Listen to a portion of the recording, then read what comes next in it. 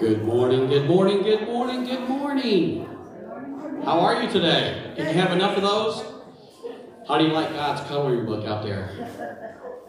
I like how Jamie done the children's sermonette out there and was talking about God's, basically the coloring book of our lives and how we fill in and He fills in.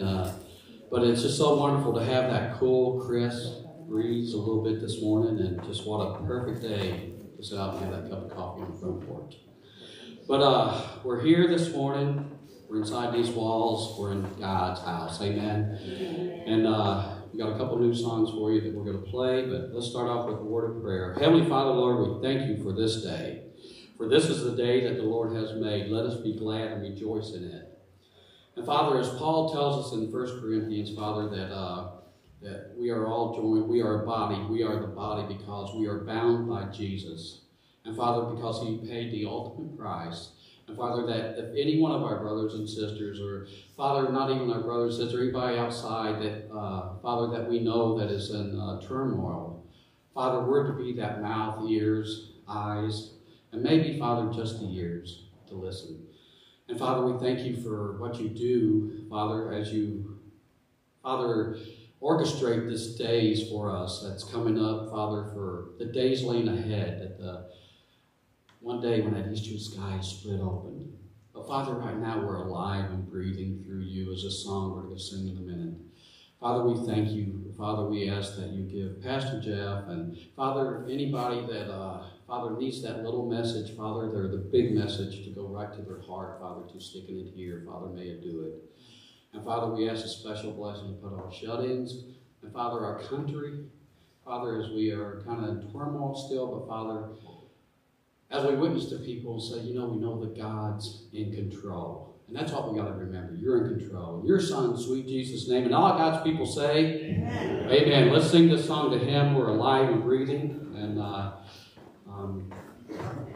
hold this in our heart, this song, alive and breathing.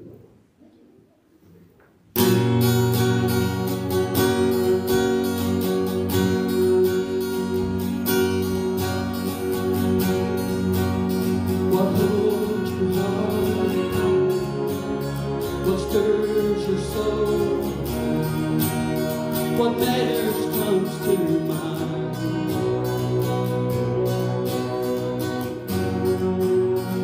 Cares you keep, the thoughts you think, it's all not wasted time.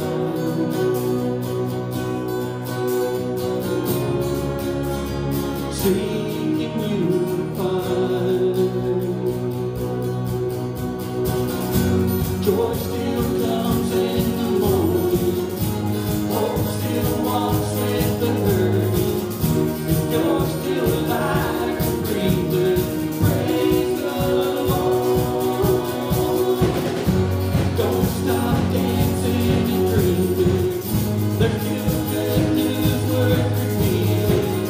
So lift your head and keep singing, praise the Lord.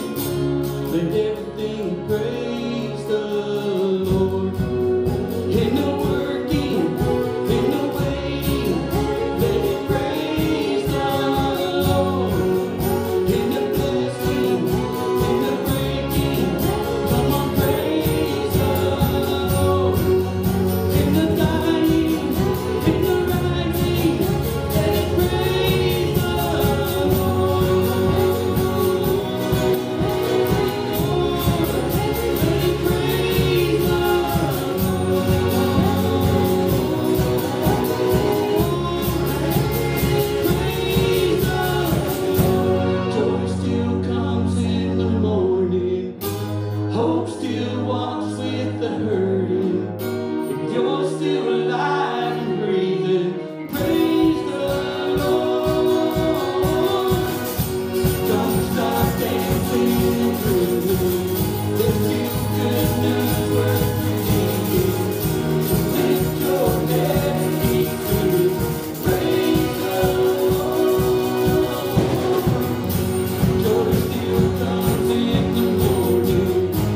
Hope still walks with the hurting. You're still alive and breathing. Praise the Lord. Don't stop dancing and grooving. There's still good news worth believing. So lift your head and keep singing. Praise the Lord. Praise the Lord, amen. Thank you, Lord. We got another new song for you. It's called Glorious Day. Sometimes during the week I wake up and I get ready to go to work and I just feel like, I almost feel like I'm dragging myself out of the grave. But this song is all about when God calls us, how do we react? And we've all been there where we've been at distance from God, and this is our chance this morning. I just ask you to just run out of that grave with us this morning, Lord, and just sing this with us. Amen.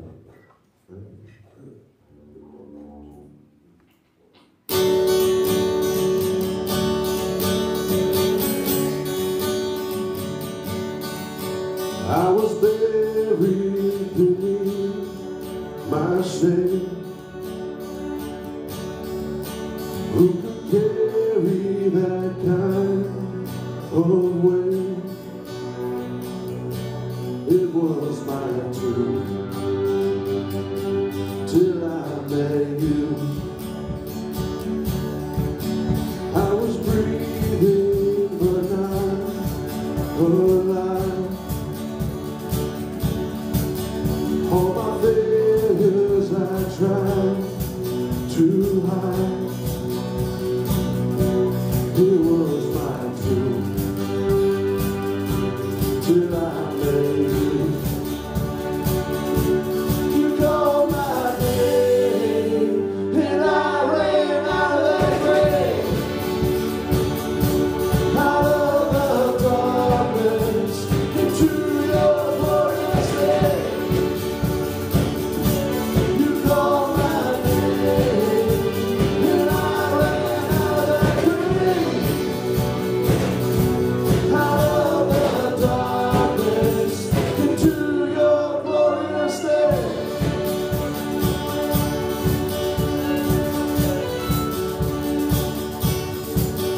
Now your mercy has saved my soul. Now your freedom is all that I know. The old made new, Jesus, when I met you. You called my name and I ran out of that grave, out of the darkness into your glorious day. You called my name and I ran out of that grave, out of the darkness into your glorious day.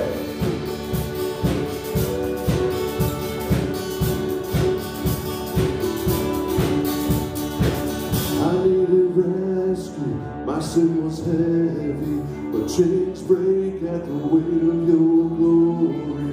I needed shelter, I was an orphan, but you called me a citizen of heaven. When I was broken, you were my healing.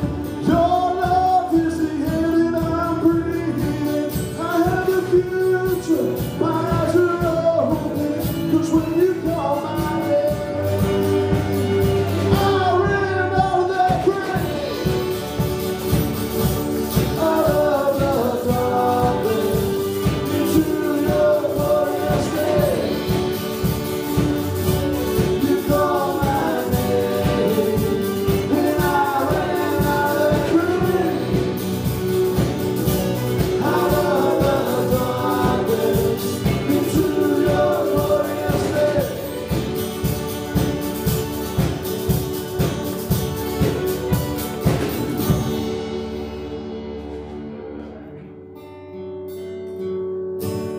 Thank you, Lord. We'll get started here just in a second.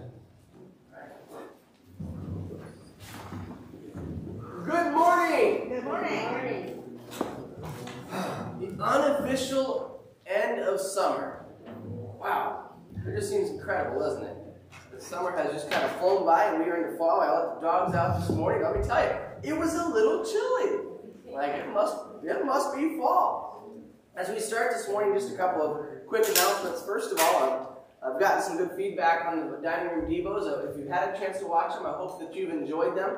We have not been sending out emails every time those have been released, just because I don't want to fill your inbox if it's not something that you're taking advantage of. But if you would like to be on an email list for that, please send me an email or a text and let me know. I don't want that to necessarily go out on our whole prayer request list, but if you would like those reminders, please let me know. I'm happy to let you know when a new video has gone up, which is every Monday, Wednesday, and Friday at 11 a.m. Even tomorrow on Labor Day, there'll be another video coming out. But as we're walking through 1 Peter, I hope if you had a chance to watch those videos, you're finding them encouraging. Next Sunday is an exciting Sunday. Pray for good weather, because we're going to be at the park for worship next Sunday morning. And that's going to be at 10 o'clock. And like we did last in June, when we had our worship at the park, please bring a bag chair to sit in, or a picnic blanket if you'd like. Or you can sit in the, if you want to sit under the picnic shelter there at the wooden tables, you're welcome to do that. Or if you even want to just sit in the parking lot there on the east end of the park, you're welcome to do that. You should be able to hear things as well. There will be a meal afterwards. It will be in the indoor pavilion.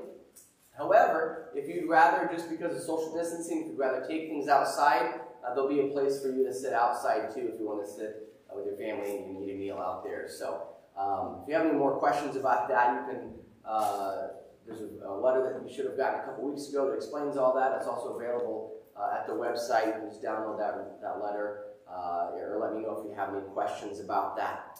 And then also, I talked about this last week, but I think every parent that's here has gotten this this book. We're going to be looking at this book called Mama Bear Apologetics, which is helping your kids understand how they can discern truth, how as parents we can defend our children from some of the lies that are being told by the world. And my goal is that we'll start sending out emails to parents with some discussion about what's in this book. But I've started to read a little bit into it. I'm excited about this book. I've always been a big fan of apologetics.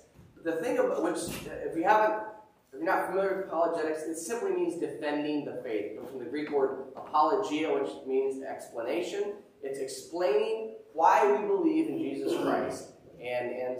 But it's kind of a subject that if you're not trained in it, it can get kind of confusing. This puts it in everyday language that helps parents understand when kids are exposed to different teachings and philosophies in the world, helps parents understand how they can teach their kids why that's false and how to walk in the light of God's Word. And so I'm looking forward to hopefully parents reading through that and being able to encourage parents with that. So I believe that's the only announcements that I have right now, so I think we are ready for our children's message.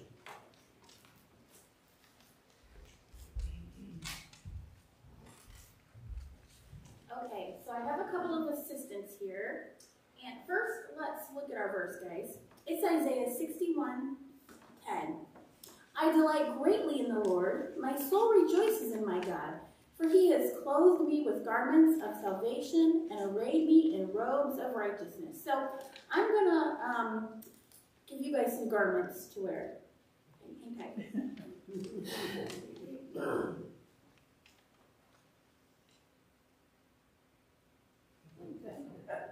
Aaron, come over here, Aaron, so you can walk over here a little bit too. That way I have a little more room. There we go. Okay, a couple more things, guys. Aaron, this is for you. And Eva, Jedi Master Robe for you. Here you go. Okay, so, you guys, this is not being clothed in righteousness, is it? It's being clothed in silliness. These are some things that we have in our dress-up bucket, and you can see up here, you know, We can have a lot of different things in our dress-up buckets, and I know that we have everything from doctor's costumes to, well, octopus heads and ninja warrior kind of stuff. I think we have Darth Vader, right? Some stormtrooper stuff in there. We have a little bit of everything at our house. And the clothes in our dress-up boxes can need sleeves rolled up and hems pinned, but today's verse tells us about the clothes that God gives us. We're clothed with garments of salvation designed to fit us perfectly. Salvation is something we could never wear if it wasn't designed by God. When we wear God's salvation, we aren't dressed for a pretend event, but something real to spend forever in heaven. And I know Eva has had fun dressing up Erin as a ballerina, right? Is that sometimes fun? That's why I give you that skirt, Erin. Erin, are you ever going to be a ballerina? No. Eva, are you ever going to be a ninja or a warrior or a Jedi? Probably not, right? But it's fun to think about and pretend. And this doesn't fit you, does it? Does the Jedi robe fit you? It's a little too small. But you definitely had clothes that are too big, right? We've had to pin and tuck together. We've been on both sides of that. So here's what I want you guys to think about this week. As you get dressed, I want you to say this quick prayer. May we be faithful in serving you today. We thank you for the salvation that you give. Because our salvation fits perfectly, not like our goofy dress-up clothes. You guys remember what salvation is? Do you remember what salvation is, Eva? What is it? Am I putting you on the spot? That we're saved and we get to go to heaven. And God made that gift just for you. Even when you're dressed like a ninja. Alright guys, thank you for your help. You.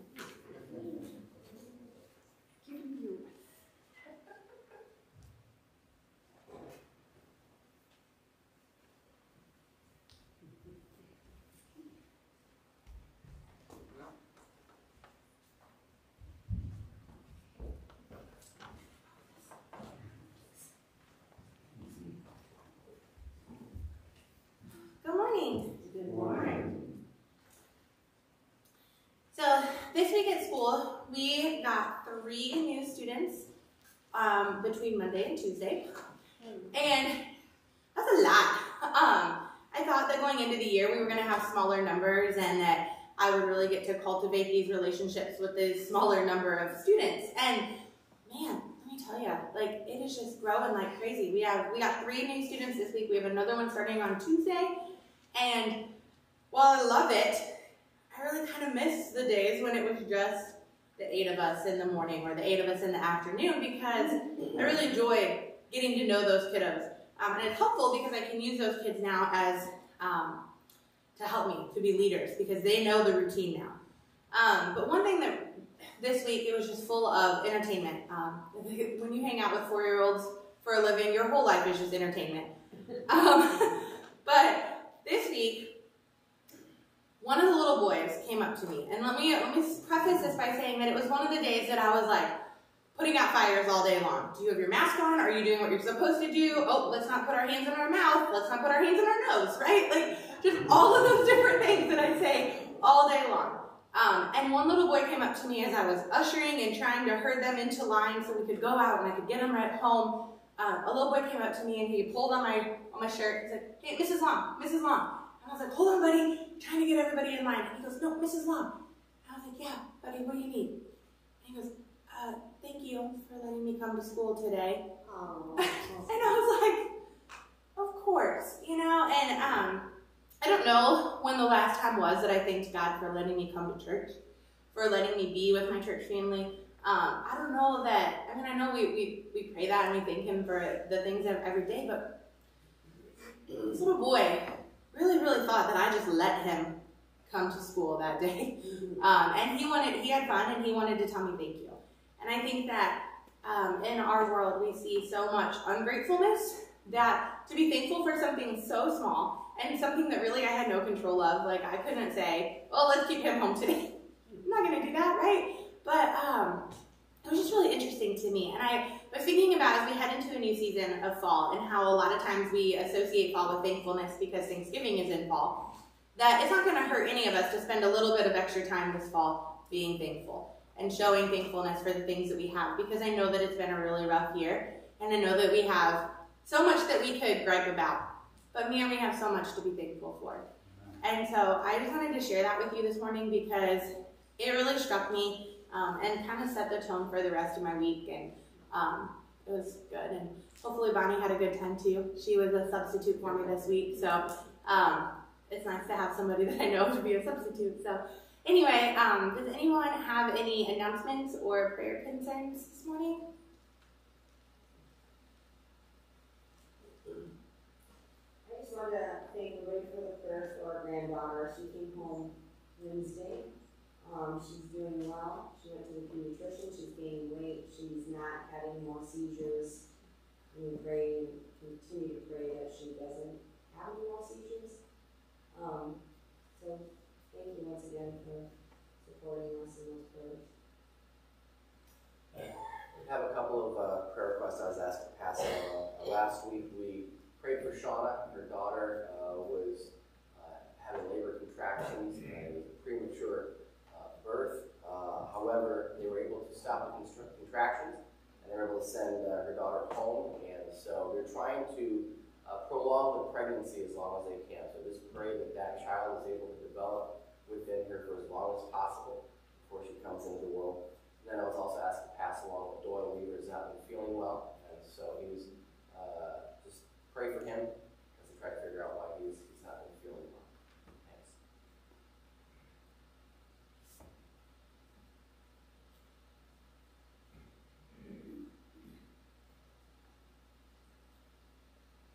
Well, we got some birthdays. We have one lady here with us today, and Jonathan's was yesterday, and Mick Stump's, and your mom's is Tuesday. Yeah. So I think we should sing happy birthday to her. Happy birthday to you. Happy birthday to you. Happy birthday, God bless you. Happy birthday to you. Thank you. I just have a praise, not to embarrass Jonathan, but last year on his 16th birthday, he suffered a really serious injury, foot injury, and at one point we didn't know if he would be walking normally for the rest of his life. And this year he's healthy and well, and I'm just so thankful that on his 17th birthday we have a healthy, normal walking kiddo. So just very thankful for the journey that we've been on this year and how healthy he is on his 17th birthday. A while back, we prayed for April's uncle Mike. He was diagnosed with COVID. He was on a ventilator for a while. He's COVID negative now, and he's released to a Mary Free Bed, which is a rehabilitation hospital. So we push back on full recovery. So thank you for your prayers.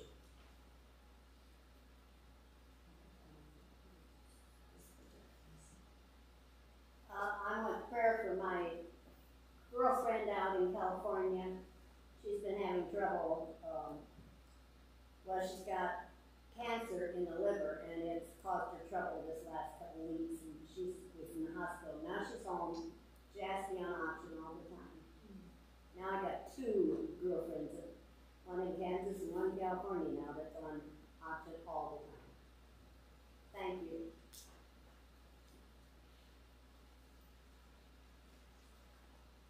The doctors put Sheila on a stronger steroid, but she's still coughing to it. Sometimes she had one like Tuesday at work, I think, and it gives her almost a panic attack. So keep her in prayer.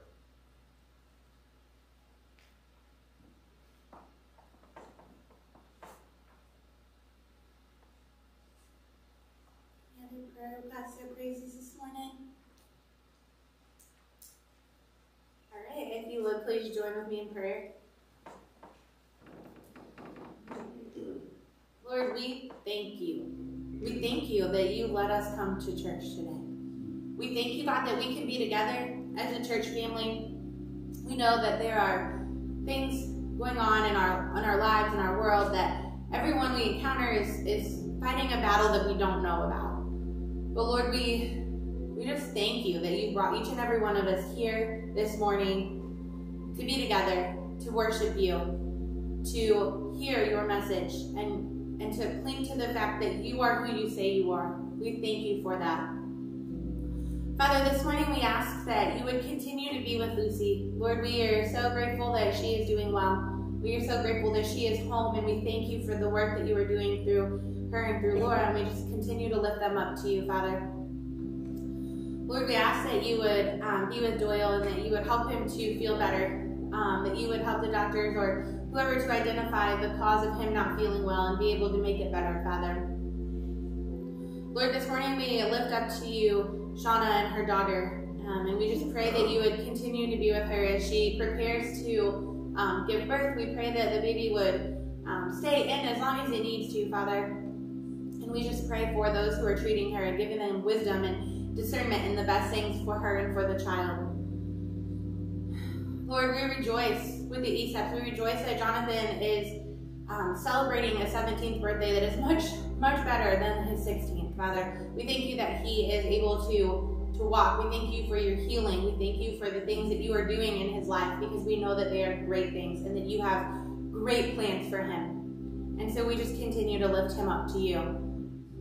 Father, we also thank you that April's Uncle Mike is doing better, that he is COVID-free, that he is able to be moved to this facility to help him. And Lord, we just thank you for your provision. We thank you for your healing that you did in his life. And Lord, we ask that you would be with Gracie's friends who are both on oxygen now all the time. We just lift them up to you. We pray that you would be with those who are treating them, that you would give them wisdom. We pray, Father, that you would be with her friends, that you would give them hope and patience and in a time that can be so frustrating for them. We just lift them up to you, and we pray that as Gracie talks to them, that you would give her the words to say that reflect who you are. And we thank you for her and who she is, Father. And Lord, we just ask that you would be with Sheila, that you would continue to be with her as she is trying to get over this cough, this bad cough, Father. We just lift her up to you and those who are treating her as they try to figure out what to do to help her. Lord, we just ask that you would be with Pastor Jeff this morning as he brings the message, that you would be with us as we listen, that you would help our hearts and our minds and our eyes to be open and alert and awake to what it is that you are saying through him this morning.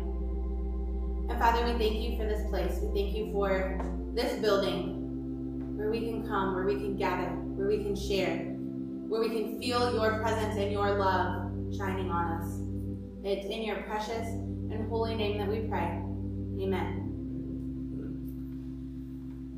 The scripture this morning comes from the book of Luke. It is chapter 10, verses 1 through 2. And it says, "After this, the Lord appointed 72 others and sent them 2 by 2 ahead of him to every town and place where he was about to go. He told them, 'The harvest is plentiful, but the workers are few. Ask the Lord of the harvest, therefore, to send out workers into the harvest field.'"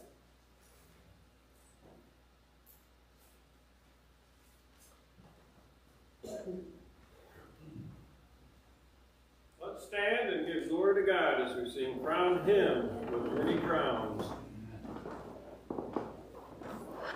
Music,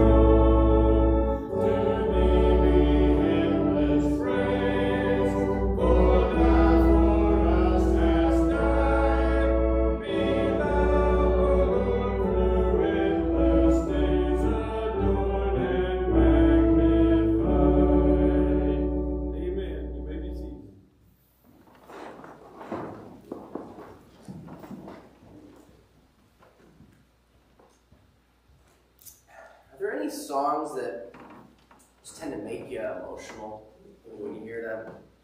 Songs that every time you hear them, they just kind of overcome you a little bit. There's a Christian rock band, worship band, really called Delirious that was popular 15, 20 years ago. And they have some incredible worship music you would recognize. You probably sung some of their songs here. Martin Smith is their head writer, their lead singer. And they just, every time I listen to Delirious, I feel like I'm in the presence of God. They just have that gift of leading you into the throne room. And there's a song that they sing that's off of their Glow album called God, You Are My God. And it is just an incredible, it's at the beginning of the album, and it's just brings you right into the presence of God. It's really kind of their take on Psalm 63. And musically, it's just wonderful. It begins with Benedictine monks chanting Psalm 63 in Latin, and it has them interwoven throughout. There's a gospel choir that sings at one point. I love guitar, and it's got great guitar work. And the lyrics are amazing. But what really gets me emotional when I hear that song is at the end of the song, it's very celebratory, and it closes with the lyrics, we're going to the house of God. We're going to the house of God. Are you coming? It's just inviting, come worship with us. And you can almost see, people and children walking along behind them as they walk into the Lord's temple. It's just magnificent. And every time I hear it, I get a little tear because it's just so celebratory and powerful. When we worship, we should worship with expectation. As Pastor Megan said a little bit ago, thank you, God, that we can be here today. When we gather for worship, we should expect God to do great things because we're going to the house of God. And our message should be, are you coming? Are you coming with me? Are you coming so that we can celebrate the Lord together? And I've been having a great time teaching through the songs of ascent. Something I really haven't spent a lot of time in my life, really reflecting on what exactly they mean, what's their background, and how does it apply to us today. And so this morning we're going to be looking at Psalm 132, and I would invite you to turn there. But before I read it, I have to mention, I sometimes, when I preach, I will read the scripture, and I realize when I prepare my sermons, I prepare it with my devotional Bible, which is an NIV, but it's a little bit older version of the NIV than my pulpit Bible. I preach with this one because it's lighter and it looks a little bit better than a big, fat devotional Bible up here, and it fits better on the stand. And so sometimes when I read out of my pulpit Bible, which is a little bit different, literally Sunday morning is the first time I've actually read it in this version of the NIV. And this morning as I was reading through out of this Bible, I realized that the translation of it I like a lot better than the one I prepared it with. So I want to bring that to your attention because verse 1, I think really, I don't even know if I have to preach this morning. I can read verse 1 and then walk off the stage. But I'm not going to. But let me read what it says in the New International Revised Version that I have here. Lord, remember David in all his self-denial. My study Bible says all his troubles. Self-denial, I think, is really cool here. A good way of interpreting what the psalm is actually saying. But I'll move on. He swore an oath to the Lord. He made a vow to the mighty one of Jacob. I will not enter my house or go to my bed. I will allow no sleep to my eyes or slumber to my eyelids, till I find a place for the Lord, a dwelling for the mighty one of Jacob. We heard it in Ephrathah. We came upon it in the fields of Jaar.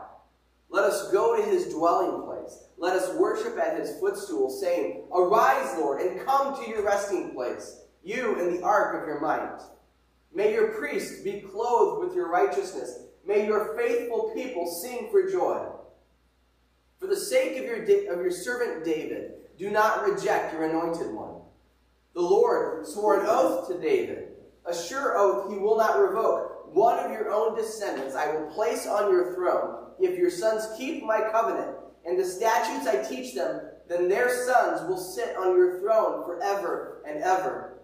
For the Lord has chosen Zion. He has desired it for his dwelling, saying, this is my resting place forever and ever.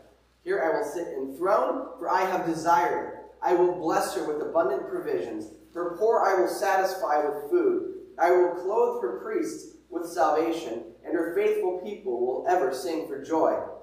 Here I will make a horn grow for David, and set up a lamp for my anointed one. I will clothe his enemies with shame, but his head will be adorned with a radiant crown. One thing you'll notice about this psalm, as opposed to some of the others we've looked at, this one's a lot longer than most of the other songs of ascent. It is the longest of the songs of ascent, but it has, and there's parts of it that as we read through it might seem confusing, and I hope that we can explain that this morning. But it is a wonderful song that is likely, they believe, written during David's lifetime. Probably not by David, because David was too humble to say, hey, remember David's self-denial. That wasn't really his style. It was probably written during David's lifetime, though, possibly for the express purpose of when the temple was dedicated by King Solomon. It was a way of, saying, remember all that we've gone through to this point for the dedication of the temple. And the psalm describes David's passion for worship and also the promise that God made to David's family. We're not going to go through this verse by verse by verse, but I want to explain kind of three themes that we see in the different parts of this psalm. Verses 1 to 5, if I could encapsulate those verses, it would be about David's desire. Verses 1 through 5 are about David's desire, specifically David's desire to build a temple for the Lord. That's what the first 5 verses are about. And David had a passion that he wanted, not the ark of the Lord, he did not want that to be in a tent. Instead, he wanted to have a temple, a glorious temple that showed God's glory, where the worship of God could be in Jerusalem, the city that David had made the capital of Israel. And this was not simple religious zeal for David. It was personal.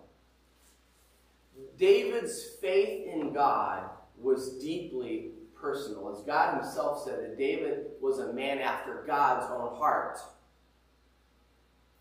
God had been with David during his life. God took David as a shepherd boy, the youngest of eight sons.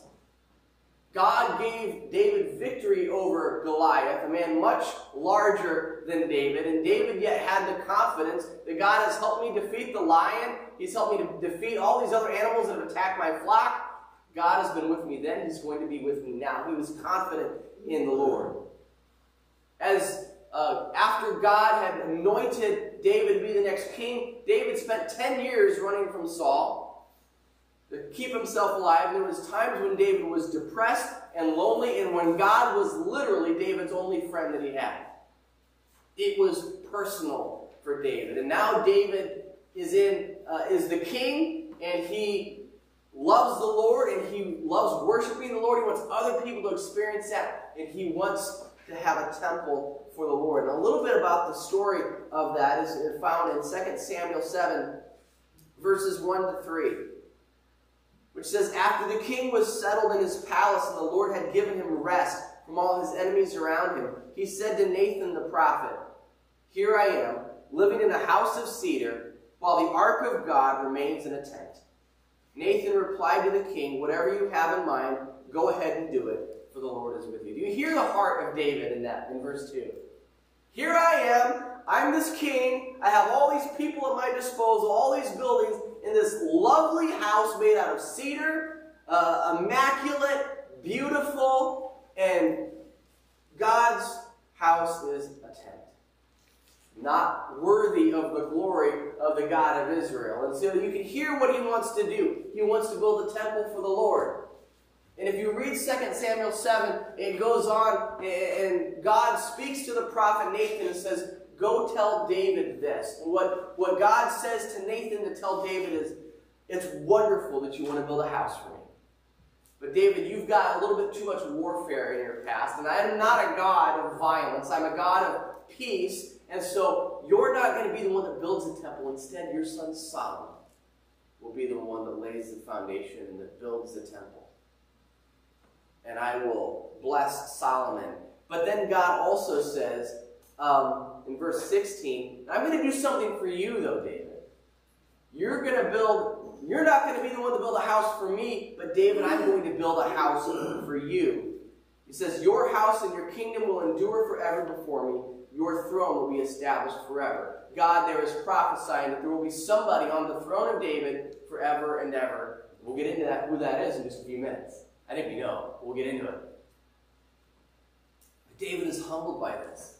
And although he can't be the one that actually lays the foundation of the temple, for the rest of his life, David is making preparations so that basically all the instructions are there. So when Solomon takes over, he literally just has to follow the instructions that Dad gave him.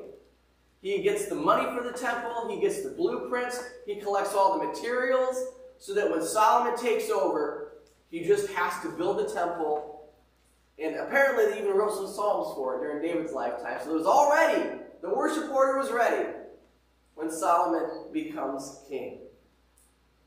And in verses 3 through 5 of Psalm 132, we see David's passion there. I'm not going to enter my house or go to my bed. I will allow no sleep to my eyes or slumber to my eyelids till I find a place for the Lord, a dwelling for the mighty one of Jacob. I am not going to rest until God has his house, because God is worthy of it. David had a passion, a desire to build a temple for God. Moving on in the psalm, we come to verses 6 through 9. And I would say that Psalms 6 through 9 involves David's mission. In particular, David's mission to bring the Ark of the Covenant to Jerusalem. Because during the first part of David's reign, the Ark of the Covenant was still not in Jerusalem. The Ark had been in the tabernacle in the time of Moses, until shortly before David became king. It lived in a tent from the time of Moses, and then that moved around through the desert as the people were wandering during those 40 years. Once they settled in the promised land, it went to a place called Bethel, and then Mizpah, and then Shiloh. And something terrible had happened just a few years before David became king. You see, there was a priest named Eli he was a careless priest who never really disciplined his sons, and his sons had no fear of or respect for the Lord. They never took God's law seriously, but they're the ones that were offering sacrifices in the temple. Can you imagine that? They were wicked, wicked young men. And the army of Israel was going into battle against the Philistines, and the wicked sons of Eli said, "Hey, I have an idea. We're about to go into battle. Let's take the Ark of the Lord as kind of a magic luck, a good luck charm into battle before us, and then we're guaranteed we're going to win if the Ark of the Covenant goes into battle with us." Well, what happens if you read the story? Eli's sons get killed in the battle. The Philistines capture the Ark of the Covenant and take it away to their home. God's not very happy about that, though. He sends a plague to the Philistines, who eventually send it back to Israel. But from the day that it came back to Israel, until David decided to bring it to Jerusalem, it was in a city called Kiriath Jearim. I know I'm not pronouncing that right. But it was a town in the area of Ephrathah, which is why in verse 6 it says, "We heard it in Ephrathah." This is speaking about David's desire to bring it from Ephrathah, from Kiriath Jearim, back to Jerusalem, where God wanted to eventually build the temple of God. And it also mentions in verse 6, it says, "In the fields of Jaar." It's thought that that's kind of an abbreviation for Jearim. All right, Kiriath Jearim. So we've heard that the Ark of the Lord is there, and it's time to bring it back to Jerusalem. And so if you remember the story when David goes and he brings the Ark of the Lord into Jerusalem, and he's dancing and he's carrying on, and he's, depending on how you interpret that, he might have been kind of in his underwear or in a tunic as he's dancing, and his wife is not very happy. He's like, "You look like a fool." Remember David's response? I will become even more undignified than this in my worship for God. I don't care how silly I look, I am worshiping God with all of my heart. He was so excited, and he brought it to Mount Zion, where it stayed until Solomon, his son, eventually moved it to the temple of God. And the temple itself was then built on land that David had purchased for that purpose, and that's described in 2 Samuel 24. But verses 6 to 9 is a song of praise, praising God and asking him to bless the people's worship as they gather around the Ark of the Covenant, which is now in Jerusalem, where David understood that God had decided to build his temple there in Jerusalem. David didn't just want to build a temple, but he put forth a lot of effort in order to make that happen. So we have David's desire in verses 1 to 5, and we have David's mission, which is to centralize worship in Jerusalem in verses 6 through 9. But then the psalm turns a little bit, verses 10 through 18, and it's no longer about David's desire, David's mission. Instead, it's about God's promise. Specifically about God's promise to put one of David's descendants on the throne forever. Now, God's desire when he did this was that David's descendants would honor him. Always, but they didn't, did they? There were some kings that honored the Lord, but eventually many of them led Judah into idolatry. They led God's people away from worship of the Lord, so that the Lord's temple became run down, and King Josiah had to kind of restore it, but it's still, eventually the people left the Lord. They forgot all about the Lord and what happened. Eventually God said, you know what? For a while, there's not going to be any of David's descendants on the throne, because I need to send the people into exile. But did God break his promise? Absolutely not. When I was in math class, I learned that array goes on forever. That there's a line segment, but the array goes on forever. So even if there's a break in God's fulfillment there of the promise, as long as there's somebody eventually that comes on the throne and reigns forever, guess what? God has kept his promise, and he's done that through Jesus Christ. You see, verses 10 through 18 describe the oath that was sworn to David, that one of your own descendants I will place on your throne. And later on he says, I will make a horn grow for David and set up a lamp for my anointed one. I will clothe his enemies with shame, but his head will be adorned with a radiant crown. This is a promise about someone coming through David's family who will reign on God's throne forever and ever. Not merely a human ruler, but God himself would live in Zion. On that hill we've talked about that's part of Jerusalem. This refers to the Messiah. God would bless his people. There would be no poor among them, no corruption, but salvation would come. It would be eternal. It would last forever. Verse 17 uses a couple of analogies. It says, I will make a horn grow. Now, whenever you see horn in Old Testament scripture, horn represents power. Just think of a bull. Who wants to be on the business end of a bull's horn? Anybody? A bull is power. That wasn't very nice. She just gored her mother. No, a horn represents power and strength. And so when God says, I will make a horn grow, he's saying that there will be strength through David's line, through this Messiah that will come. Not just a horn, but he says then that there will also be a lamp. Now, what's the significance of a lamp? Think of an oil lamp that lasts forever. Olive oil that burns forever. There will be length. There will be eternity to his kingdom. Power and eternity will be of the descendant of David that will take control of the throne. And so David here in this song of ascent is encouraging the people of Jerusalem, encouraging the people of Israel to long for the day, the same way David does, when this promise is made true and where the Messiah will reign forever. And in Jesus' day, one of the reasons that the teachers and the Pharisees were so nervous about Jesus was because the people were beginning to realize that Jesus is the one that may be fulfilling this promise, because every time there was a pilgrimage to Jerusalem, people were encouraged to long for the days of the Messiah. And so people were saying, is Jesus the Messiah? Yes, he absolutely was. The Jewish leaders didn't see it. They didn't understand it. that Jesus was the one that fulfilled these promises. The principle, and I think we're in agreement of this morning. I don't think this is new knowledge to us, but the principle this morning is that Jesus Christ is our King. Amen? Amen. Jesus is the one that fulfills this psalm, that fulfills these promises. He is the horn, the strength of David. He is the lamp that burns before the Lord, the light of the world. And we're told in Scripture that every knee will bow, every tongue will confess that Jesus Christ is King of kings and Lord of lords. God has fulfilled his promise through Jesus Christ. And the day is coming when he will come and reign on the earth forever. I had to run some errands with Eva and Aaron yesterday morning.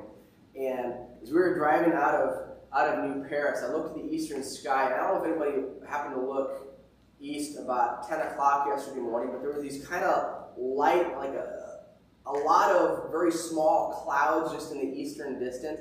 And I told the kids, I said, that's what I imagine the sky will look like when Christ comes back. Just beautiful, just some very beautiful little clouds along the horizon. It just got me thinking about the fact we have a returning King. Amen? Amen. We can look forward to that promise. Every promise of God is going to be fulfilled. He made a promise to bring a descendant from David's line, which is Jesus. He made promises that he would die for the sins of his people, which he did. He made promises that he would be raised to new life, which occurred. He made promises that Christ would ascend into heaven, to the right hand of the Father, which has happened. And he's promised that he's coming back to the earth to reign forever. We have that promise through Jesus Christ the Lord. So what are we going to do with that knowledge? That's the point of today's message. Matthew 6:33. We looked at this a few months ago. It's a good one, so we'll look at it again. But seek first his kingdom and his righteousness, and all these things will be given to you as well. That's what Jesus said. Seek first the kingdom of God. What we see in David's life, and what we see in Psalm 132, is that David put the kingdom of God first. I just lost my water. There we go. That the kingdom of God is what David was focused on, which is why he wanted to centralize worship in Jerusalem, why he set aside Zion as the mountain of God, realizing that one day his descendant was going to reign on the earth from this spot. He put the kingdom of God first. He wanted to build a temple. What he really wanted was the reign of Jesus Christ. He sought the kingdom, and that caused him to strive greatly. My question for us this morning, my question is, are we seeking God's kingdom with the same passion that Jesus did? That David did? Are we seeking God's kingdom with the same passion that David did? And what will we do to see the kingdom of God advance? I love in Psalm 132, David says, I won't let any rest come to my eyes. There's some that actually speculate that David didn't sleep in his bedroom the rest of his life, because that can be taken literally. Well, I will not go into my chamber until I have a place for God. He was so passionate about seeing the house of God built. How passionate are we about seeing the kingdom of God built? Now, we could do a lot of things in response to that. I just want to focus on one thing this morning, because I think, tackling the entire world seems like a pretty big mission for us right now. But I want us to focus on one thing. Pastor Megan read these verses earlier, but I want to read them again. Luke 10, 1-2. After this, the Lord, that is Jesus, appointed 72 others and sent them 2 by 2 ahead of him to go to every town and place where he was about to go. He told them, the harvest is plentiful, but the workers are few. Ask the Lord of the harvest, therefore, to send out workers in his harvest field. My encouragement to us today, putting God's kingdom first, is let's pray that God will equip us in the harvest field. Let's pray that God will raise up a new generation of leaders to be our pastors, to be our missionaries, to be our evangelists. And does anybody agree that we need Jesus right now in our nation? Have we seen more evidence of exactly how far we've strayed from God's commands as in the last few months? We need a fresh revival of Jesus Christ, and we need people to be the ones that share that message. We need people that are able to say, we're going to the house of God. Are you coming with us? Because let me tell you, that's a journey you want to make. It's worth the travel. Yeah, it's worth the journey to go and worship the Lord. So come with me. Can we pray that God will raise up leaders, that God will equip us and use us in our everyday conversations, at work, in our families, and in our neighborhoods, to be able to share the gospel with others? Will you join me in prayer as we do that? Father, David said he would not allow any slumber to come to his eyelids, that he would not rest until he saw you glorified, until he saw his people worshiping you in a temple. And Lord, we don't need to build a temple. We are the temple where God lives by his Holy Spirit. We don't need to bring the Ark of the Covenant to a certain place as David did. That's not important anymore because you are the Ark within us. We have your Spirit. Your presence is in us and with us. And we proclaim to people that they can experience the presence of God when they put their faith in Jesus Christ. We don't need an ark and we don't need a temple anymore. But we still want to see you glorified. We still want to see people worshiping you with salvation and faith. We want to see people come to faith and experience your grace and the eternal life that you have for everybody, because you don't desire that anyone would perish, but you want all to come to repentance. And Lord, it's no secret. This has been a difficult year. Ministry has been hard. It's been difficult to know how we can worship in one place, but how we can reach out to others at a time when we're told to social distance. At a time when, even when we're together, we can't embrace each other the way we want. At a time when our love for one another, our affection and the way that we encourage one another and embrace one another is a characteristic of who we are. And it's been harder to do that and to share that with others. Give us, Lord, the wisdom to know how we can reach others, because we want people to come with us to the house of God. We want all people to experience salvation. And Lord, I pray that in this church and other churches in our area and our nation, may you raise up a generation of revivalists, of evangelists. May you raise up a generation of pastors, of people that can show compassion to others and that can well explain who Jesus is, why his message is important, why it needs to resonate in their hearts, and that, Lord, you would turn people to you. You would work in the hearts of people all across this nation. They would understand that they're sinners who need a Savior, that there's life available, that you would transform lives and families and communities. And that, Lord, although we've gone through, like David's kingdom was a kingdom he experienced, a lot of violence, a lot of bloodshed, we're experiencing that now. Lord, it is your desire to be a God of peace, that there can be peace and blessing for us as we turn to you. We focus on rebuilding the ministries that you've called us to. So, Lord, we pray for this. And we're confident that you're going to bring it to pass, because it is your desire that people come to Christ. Help us to be faithful. Lord, start a new work within us and lead us to your salvation. We pray this in Jesus' name. Amen. Amen.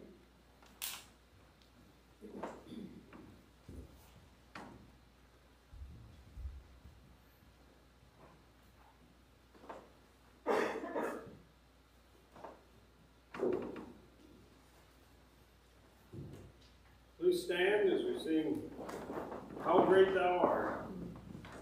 How great thou